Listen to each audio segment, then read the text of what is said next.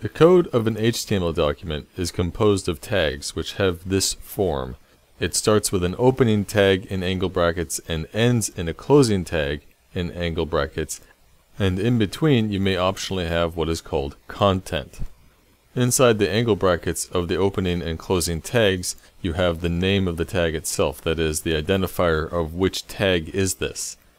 In HTML, there are about 100 different types of tags, for example, one called div, D-I-V. So in a div tag, where here we have written tag in italics, you would place that with div, both in the opening tag and the closing tag. Now, in the closing tag, you will notice after the first angle bracket there is a slash. That is what distinguishes the closing tag from the opening tag.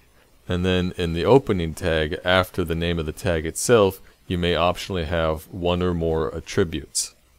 Attributes are name-value pairs written like so, where there's the name of the attribute, then an equal sign, and then in quotation marks, the value for that attribute. Tag attributes function basically like options, like parameters for that tag.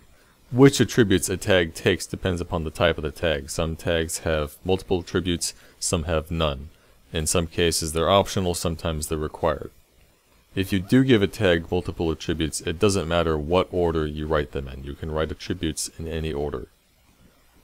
So here's an example tag. HTML has a tag called A, standing for anchor, which strangely is what HTML calls a hyperlink. So this tag is creating a link. You'll notice here that the name of the tag, A, is written both in the opening tag and the closing tag. In between we have some content, which is just some text reading "Do you like ducks?" And then in the opening tag there's one attribute, href, with a URL for its value reading http://en.wikipedia.org/wiki/duck. So this tag creates a hyperlink that reads "Do you like ducks?" but when the user clicks on "Do you like ducks?" it takes them to the URL wikipedia.org/wiki/duck. href, by the way, just stands for hypertext reference. It's a bit of a strange name, but that's what they chose. So this is a complete example of a tag. An important thing to keep in mind again, though, is that what the attributes are and what they mean, and also what the content is and what it means, that depends entirely upon which type of tag. So this is an A tag, an anchor tag, and so what you put in the content, that's what you're actually going to see as the link that's highlighted in blue and underlined, and you click on it. And when you click on it, it takes you to whatever is specified in the href attribute. Those are the semantics specific to the anchor tag. Other tags have totally different meaning for their content or for their attributes, and others, as I said, don't necessarily have any attributes, and some of them don't take any content. There are some tags where you can't include content at all. And in fact, for those tags, there is a special form that is preferred where you don't write both an opening tag and a closing tag, you just write one tag where the slash comes at the end after the attributes.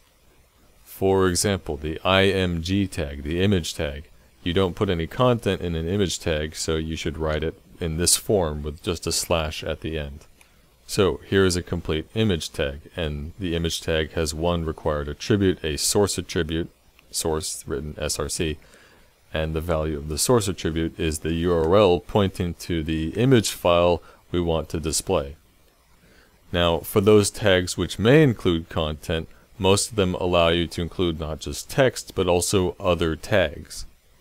So here, for example, is an anchor tag, an A tag, basically a hyperlink, and the content here is no longer just the text, "Do you like ducks?" We've also thrown in an image tag. So this hyperlink will consist of not just the text, but also an image. And you'll be able to click on that image, and it'll be just like clicking on the text. It'll take you to the same page.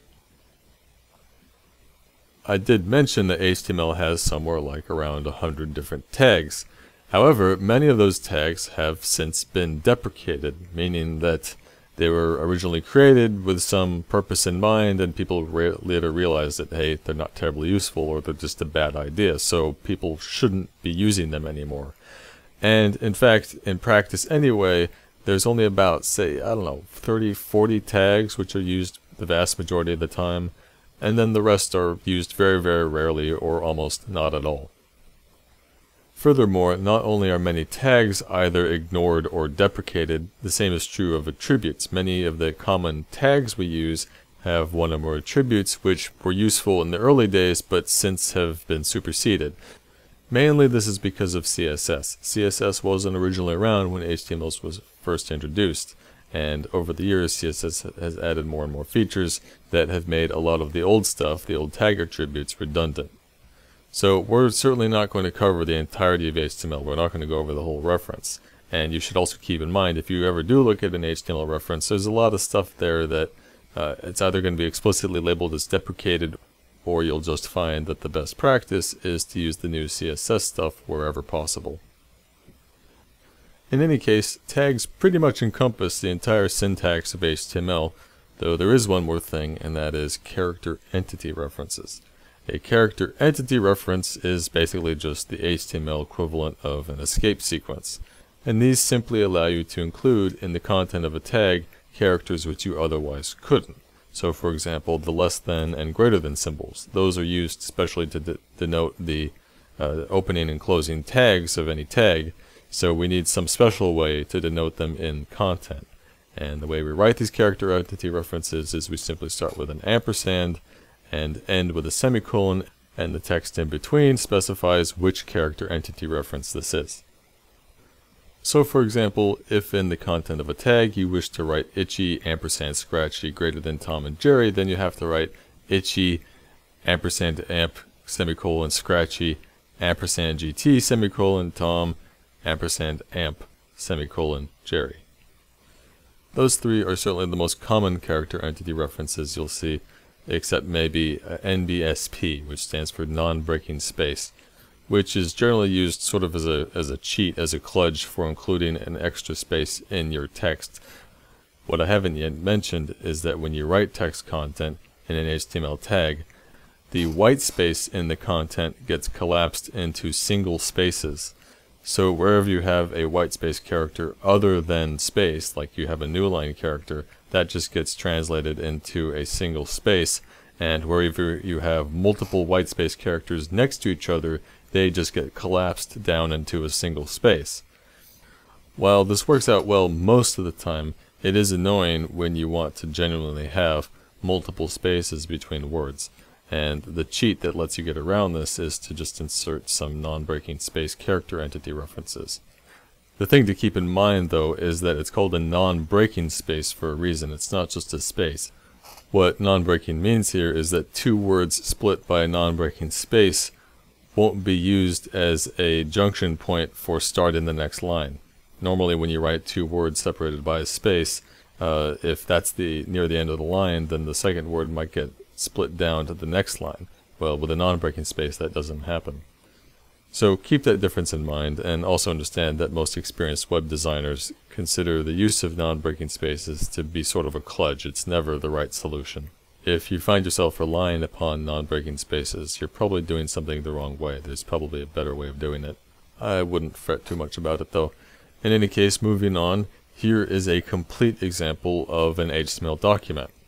A proper HTML document always consists of a single HTML tag, inside which are two other tags, first the head tag for the header, and the body tag, in which go all the tags which you actually see displayed in the page. The tags which go in the header, in contrast, are just things which aren't actually displayed in the page, like for example the title of your HTML document. When you go to a web page, you'll notice that usually you'll see a little title on the tab, and that's where this comes from, the title tag inside the head tag inside the HTML tag. So if we were to view this HTML document in our web browser, the tab in the browser would read example web page.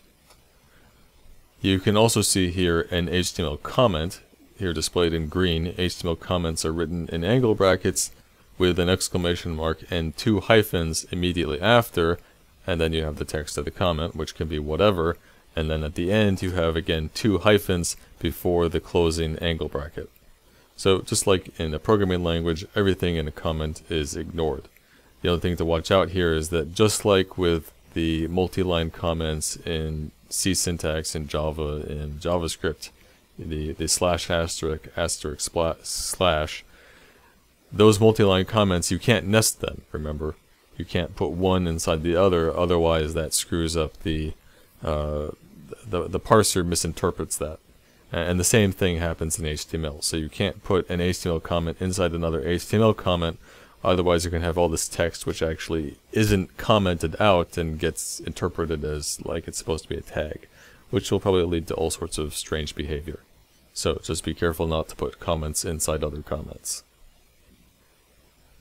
Now you'll notice for easy readability I have indented things such that the HTML tag is up against the margin, and then all the tags contained within I have indented by one, and then within those tags, like say the title tag, I have that indented by another level. While this style of indentation creates very neat looking HTML that's easy to scan and read, the problem is that the nature of HTML is you tend to end up with some tags that are deeply nested. They're like 10 or 12 levels in. So you would have to end up scrolling left and right a lot if you were to browse up and down an HTML document. So unlike in code, most practitioners don't strictly indent all of their HTML. They don't have everything properly indented. The rule that carries the day in HTML is just when it comes to indentation, do what you feel like, basically. And also be clear that the syntax of HTML is free form, so in fact we could put our entire HTML document just on one line. We don't have to strictly separate the closing tags onto their own lines. Putting everything on one line, though, of course, would be quite ugly and bad practice, so I wouldn't recommend that. In any case, here's the same HTML document just shoved up against the left margin, and now what if we actually put stuff in that body so that we have a real page? Well, now in the body we have some content, we have some text content and some tags. First there's the text hello there with an exclamation mark, and then an anchor tag with its own content followed by an image. So if we open this HTML document in our browser, this is what we should see, assuming of course that the link to the image I have here is still available and still is the same picture. What we end up with is a very simple page, and notice how things are laid out here just from left to right. We'll talk more later about arranging elements on the page.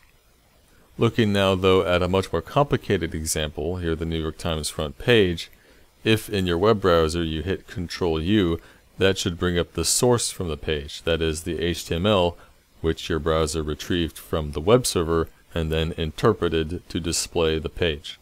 So for this example, I can't fit the entirety of the document in one screen, but just looking at the top, you'll notice it starts with the HTML tag, and then first immediately after that we're starting the head tag, which then gets closed later down the page as you see, and immediately after that starts the body, which is closed somewhere below that we can't see here, and after that is the closing HTML tag.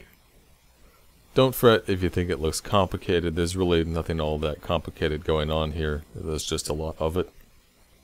Also note that up at the very top, before even the HTML tag, there's something that looks like a tag, but which actually isn't. It's the doc type, written with a opening angle bracket, then a exclamation mark, and the word doc type. What the doc type does is it's just specifying which version of HTML this is. A doc type is actually an idea borrowed from XML. It's just specifying which version of HTML exactly this is. Be clear that pages don't have to have a doc type. Most browsers are usually pretty good about guessing which version of HTML exactly you are using, they just infer from what tags you have and so forth. If you do include one though, I believe actually best practice now is to just include one that reads doc type HTML, and that's it. Nothing else. None of that junk that says public and all that stuff in quotation marks. You don't need any of that.